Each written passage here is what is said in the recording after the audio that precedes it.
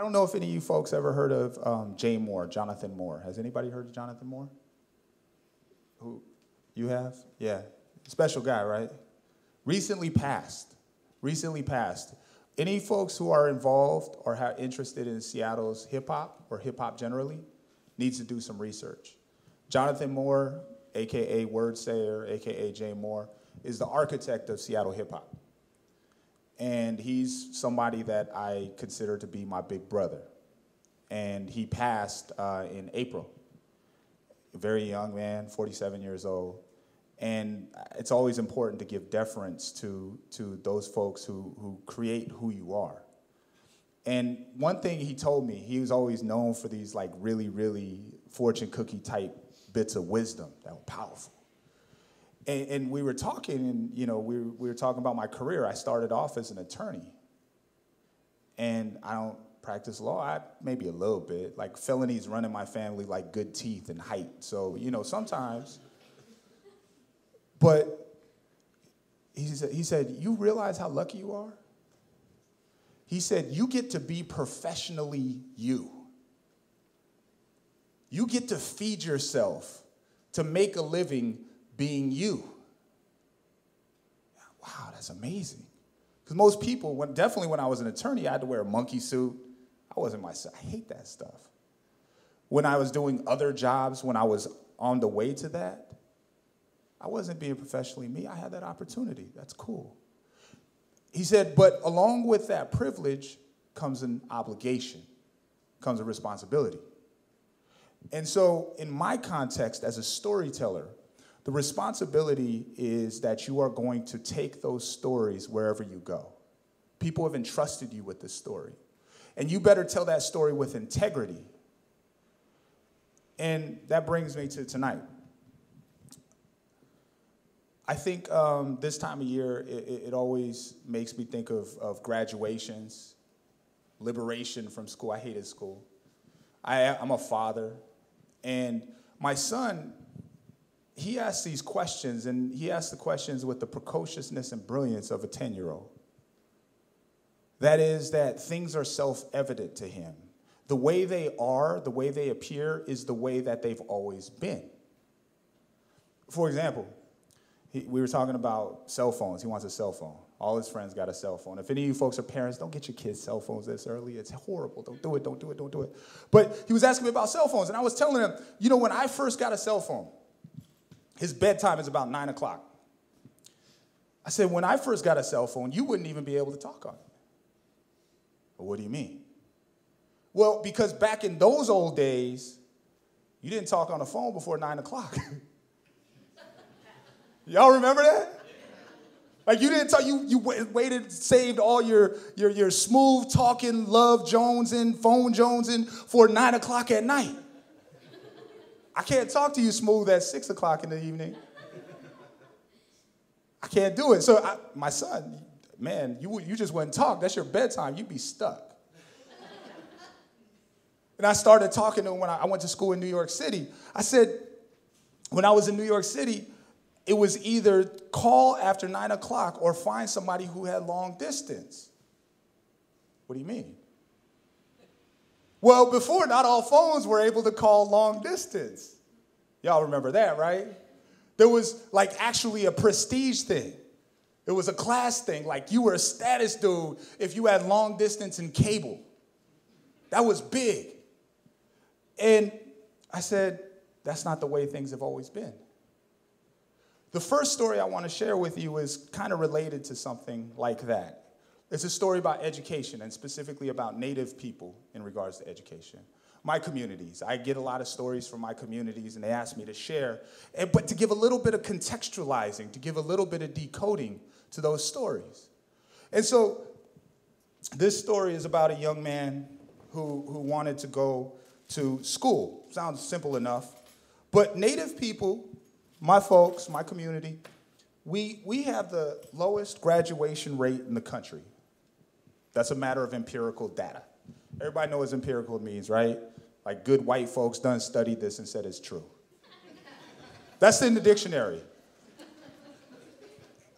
And when you look at that number, Or if you look at anything historically, so say, for example, in Seattle, there hasn't been a woman mayor since 1926. It's a long time. There's never been a woman of color mayor. And when you see statistics like that, you're left to draw one of two conclusions. You say either that community or that demographic are just inherently reprobate, or they're less than. They're less qualified. They don't know how to do that. Or maybe it's not a social value that they hold. Well, they just don't want to have leadership. Women don't want to be in leadership positions. Or alternatively, you say, no, there's very specific obstacles and structures that stand in the way of those things. So in that context of women mayor, or women of color mayor, well, there's this thing called childbirth, that historically women carry an undue amount of the burden of child rearing and child raising. It's related to land holdings, which historically women were kept from. You have to be independently wealthy to run for office, pretty much. Similarly, with Native people in school, there's a lot of explanations, there's a lot of reasons, and this is the beginning of the story. There was actually this campaign for Native people. The beginnings of Native people's introduction into Western white education was incredibly vicious. It was incredibly violent. It was incredibly savage. What I mean by that is there was this process where Native people were supposed to just die away. We were supposed to go. And there was actually military campaigns that were launched and said, die, please. And then we wouldn't die quick enough. We're stubborn. Damn it, we're not gonna die. So they said, well, we're gonna kill all your food supplies. We're gonna kill 60 million buffalo so you can't eat, because if you can't eat, you can't live. But that didn't even work, because we're pretty industrious and pretty nice with the frying pan. So they said, we got a brilliant idea. If we can't physically kill you, we're gonna kill your spirit. And the way we're going to kill your spirit is by taking your children. And we're going to actually literally steal your children from you. Your 5, 6, 7-year-old children. Take them. Never let them be seen by you again. That policy was enacted by the United States government. It was called, this is the actual name of the policy. You can look it up. It's Googleable. You can Google it.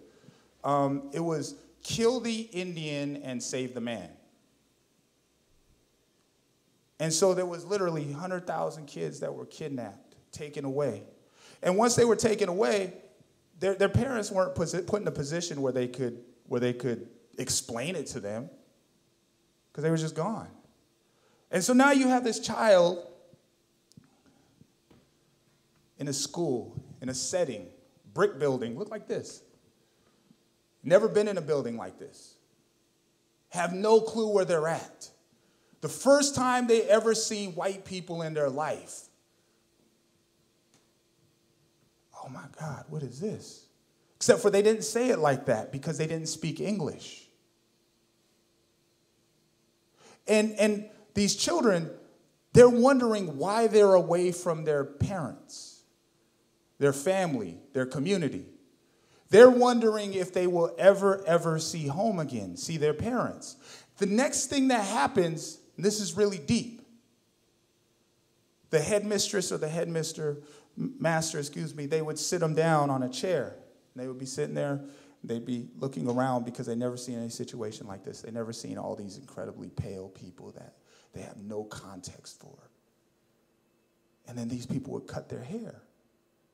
Now, within many communities, including my community, cutting hair, the first cutting is a sign of mourning. And so these kids think that somebody died. One of their family members died. They're wondering who died. And there's nobody to explain it to them. But even if they were to explain it to them, they wouldn't understand because they don't speak English. And the masters, and the headmistresses don't speak their native language. And so they're wondering, man, why am I not at home? Why ain't I there to be around my family? And it caused, this is a matter of record, deep existential pain. what we refer to now as trauma. And there's a lot of studies, another part of that empirical data that says there's a sister by the name of Rachel Yehuda who's done research on the descendants of the survivors of the Holocaust and found that the way that survivors of the Holocaust deal with stress actually changed their DNA.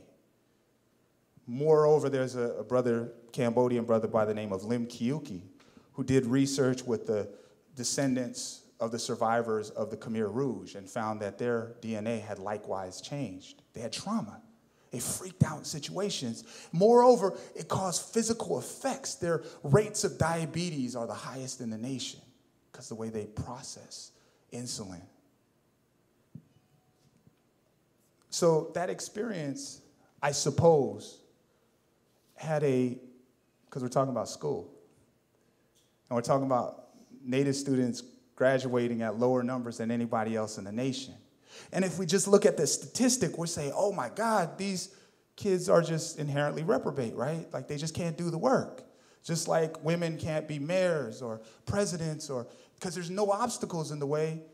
This is just the way they are. And this story is about a particularly precocious student by the name of Manny.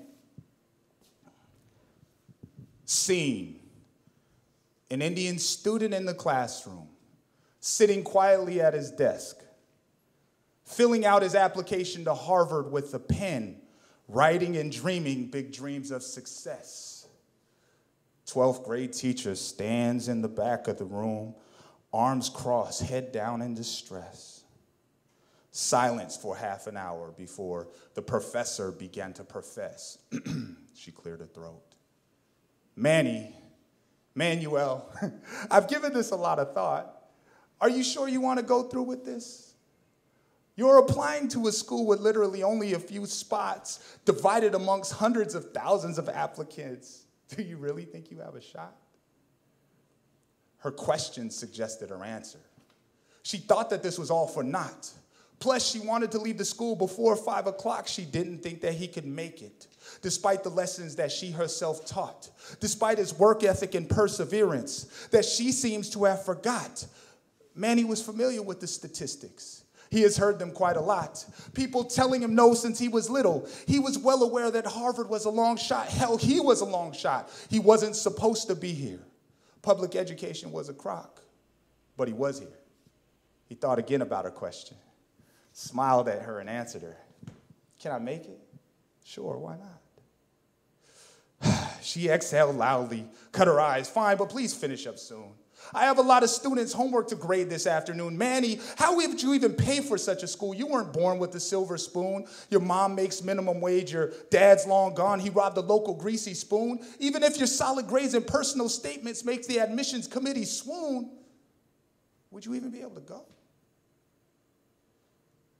Manny had a pretty good idea of what this teacher thought. He grinned at her and answered her, thank you so much for that food for thought, but I don't worry about the school saying no. My mom had nothing. Having less than nothing does not mean a whole lot. She would have loved a rejection letter from an Ivy League school, some little sign that Indian people weren't completely forgot. That rejection letter is a sign of progress. If that's the worst prospect that I've got, then I'm doing pretty good, dear teacher. Indian kids aren't supposed to have squat, especially when we're raised by single mothers. We're not even supposed to have a piss-filled pot, but I have my school has soon a diploma. I'd say that I have quite a lot. Plus the audacity to expect more than just a menial job and 3 hots and a cot. I demand more on behalf of all my people who wanted to dream but simply could not.